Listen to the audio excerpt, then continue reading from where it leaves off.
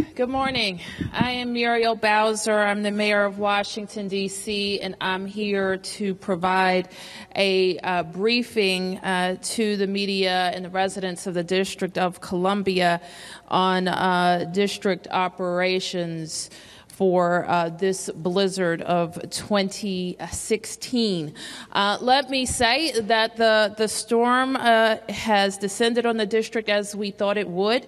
It started snowing about 1 p.m. on Friday. It snowed all the afternoon, evening, all night, and it continues to snow this morning. We have reports of up to 13 inches of snowfall in Washington, D.C., and we expect the second half of this storm through today to drop another up to 10 inches of snow. We also expect the winds to be the most significant today. Our message, and we need the public to listen, is to stay home and to stay off of the streets. That includes people who are attempting to drive, but it also includes people who are walking. Our plows and emergency vehicles cannot do their jobs with you on the streets. I will say from my own observation, driving through the streets, people walking down the street, in the middle of the street, in these conditions is very dangerous for our vehicle operators and very dangerous for you. The visibility is poor and you cannot be seen. There are too many people on the streets, both driving and walking. We need you to stay home. This is an emergency event, and we are very much still in our emergency response phase. Please stay home. We have reported our concerns about power outages, and I'm pleased to say that we have no reports of power out in Washington, D.C. at this time.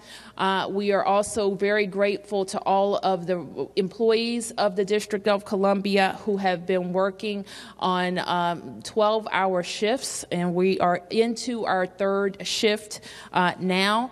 Our 911 operators, for example, last night answered 300 calls and everybody received a response.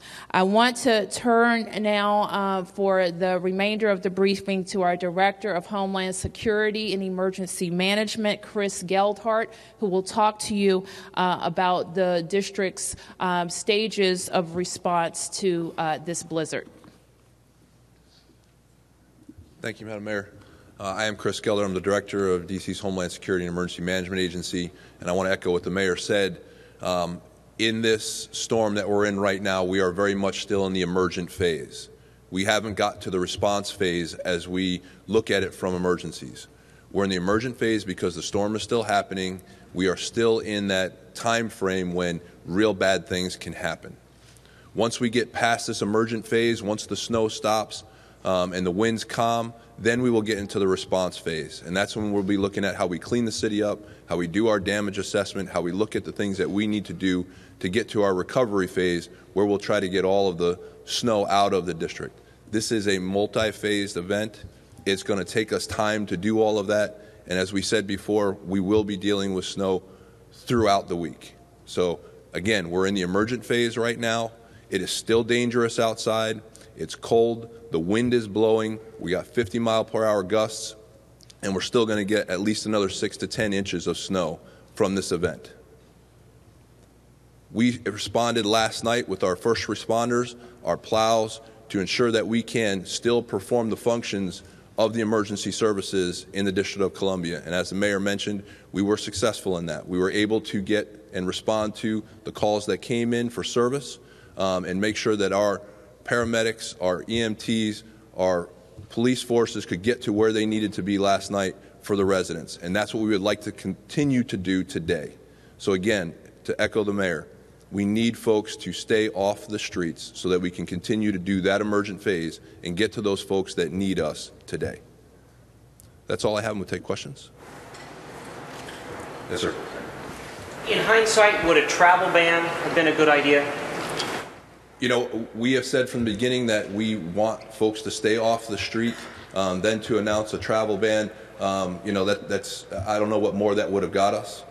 We're asking folks to stay off the street. We're telling folks the responsible thing to do is to allow the city services to do their job, to get to those folks that need them. I think that's what we need to do. Have you had any fatalities or injuries related to the storm so far? We have no reported fatalities from the storm so far. Chris, what do you recommend? Even in the dark, before dawn this morning, saw several people walking down the street. And I asked, are you on your way to work? Yes. Where do you work? Can't tell you. I mean, we have a lot of people in D.C. who have sensitive jobs and couldn't get in their cars and get out to the streets. What do you recommend people do if they have essential jobs and there's no public transit, no cabs, and they can't drive their car? You know, look, folks are going to have to make that decision of what they're going to do for those jobs. The federal government is closed. And the district government is closed except for essential and emergency personnel. Those that have essential and emergency jobs, as we have in the district, we ensure that we have the ability to get those folks where they need to. All of the emergency employees for the District of Columbia that have been working the 12-hour shifts, all 3 of them so far, we've gotten in and back from work. I think that, you know, those organizations need to think about how they're moving their employees so they're not on our streets. Can you confidently say, if someone was having a heart attack on a side street where you can't drive an ambulance in, how do you get to those people? So the manner in which we do that, we've actually embedded our Humvees from the National Guard with our emergency services. We will bring the emergency services and the apparatus as close to there as we can. We'll utilize Humvees. The fire service also utilizes ATVs, and if we need to, as Chief Lanier said yesterday, we'll get out and we'll walk to them.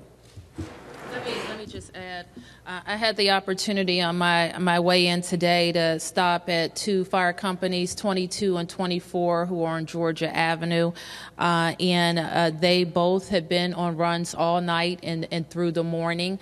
They do have access to the Humvees. They had not had to use them. They used our standard equipment. Mayor, you said there were 300 911 calls and that everyone was responded to. Does that mean you actually go out in all 300 cases? And were there any long delays or serious matters that were affected by the snow, even if you eventually made it, were you held up? I don't know if we can speak to the specific response times, but we feel that all of the calls that we got were closed out successfully. I don't know if you have anything to add, Karima. No delays.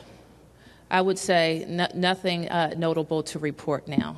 Mayor, do you have a sense of the timeline for digging out once the snow stops? I mean, do you think schools will be open on Monday? How long do you think it's going to be until the city is? Well, let me emphasize what the director said, and actually I'm going to have him emphasize it. We're in an emergency response situation.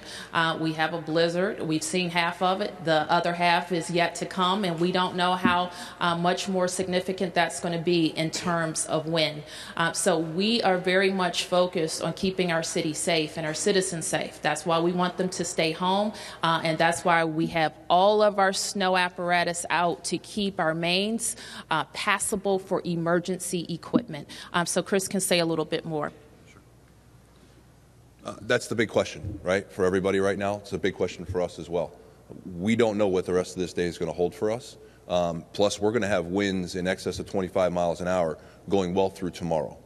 So even those roads that we plow when the snow stops, you've got 25-mile-an-hour winds that are going to blow snow back on them.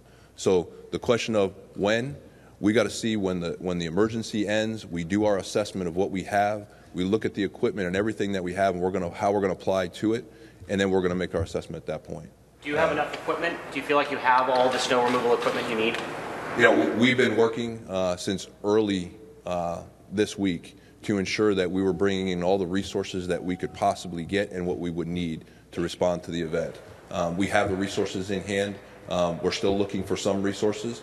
We have requests out to other states for our recovery phase. Again, we're in the emergent. We'll do the response where we're plowing and cleaning the streets, and then we'll go into the recovery phase where we're trying to get all the snow out of here. We're looking for some of the equipment, some additional equipment to speed that end part of the recovery. What kind of equipment? Snow melters? We're looking at we're looking for snow melters. We're looking for additional dump trucks. Those are the kinds of things we're looking for right now. Have you guys been in touch at all with partners at Pepco, the fact that we've gotten through this far without any major outages, are they hopeful? Should people watching and listening be hopeful that if we've gotten this far, we're going to be okay? Or are these next hours perhaps, troublesome? So about 1 o'clock last night, I was in the Emergency Operations Center with our Pepco representative when we had 1,500 people go out of power. They quickly recognized what the issue was. We had a feeder lockout situation, and they were able to rectify that within an hour. So, yes, we are with Pepco the whole way. But for someone who has not lost their power, can they assume if they've gotten through this far, they'll be okay or not? Again, we're still in the emergent phase of this. It is still a blizzard outside, folks. The wind is blowing in excess of 35 miles per hour. We're getting gusts over 50 miles an hour. We're expected to get another 6 to 10 inches. Let's put that in perspective. If we didn't have the 13 inches we have on the ground, we would all still be standing here saying we're going to have a big snowstorm with 6 to 10 inches. And that's what we've got left in this storm with already over a foot of snow on the ground. So are we out of the woods? No. No, this is still very much a dangerous storm. Other questions? Thank you. Can we hear from you about how MPD has been handling the conditions and whatever kind of the types of calls you guys have been responding to? We handled a below average number of calls last night. Our response times are, believe it or not, consistent with what they normally are. I think the significant drop off in the number of calls helps us to get to our response, keep our response times up. So we've a variety of calls. We have been engaged up until about 1:30 or 2 in the morning. We had a lot of officers engaged in trying to dig people out that came out on the streets and got stuck. That seemed to drop off after 1:30 this morning, and then it started to pick back up around 6:30 this morning. There's a lot of people coming out on the roads with two-wheel drive vehicles. I can tell you right now, we're at a point now where four-wheel drive vehicles are getting stuck. So if you don't have, you shouldn't be on the street at all unless you are an emergency worker. But even with four-wheel drive, right now we are seeing people get stuck where they can't get through. And then they're making our roads impassable, so then we can't get through. We deployed 26 Humvees for responses last night. We have not had to use them to reach any call for service yet. I think this second part of the storm, we'll probably have to start relying on them a little bit more. But so far, officers have made good response times on all their calls. Yes, I know I had some questions earlier about a missing child. We have located him. He is safe. He went to a friend's home, and they took a nap. And he is now awake and safe, and we've reunited him with his family. Thank you, everybody. We expect to make another regular briefing at 5 p.m. at this location. And before we do that, I want to acknowledge one of the members of our Council of the District of Columbia who represents Ward 1 in Washington, D.C., and the Reeves Center is located in Ward 1. And let me acknowledge the Ward 1 Council member, Brianne Nadeau. There she is. Really acknowledge me, huh? Thank you, Ms. Mayor, and thank you to your entire team. As you can see, we're holding down the fort here in Ward 1. And I cannot reiterate enough what we've been saying to our constituents here in Ward 1, which is stay somewhere, wherever you are, be safe, and let us do our work so that we can make sure that everybody who needs us urgently has access to the services that we're providing. So thank you so much to your team. Thank you. Thank you. Thank you, everybody.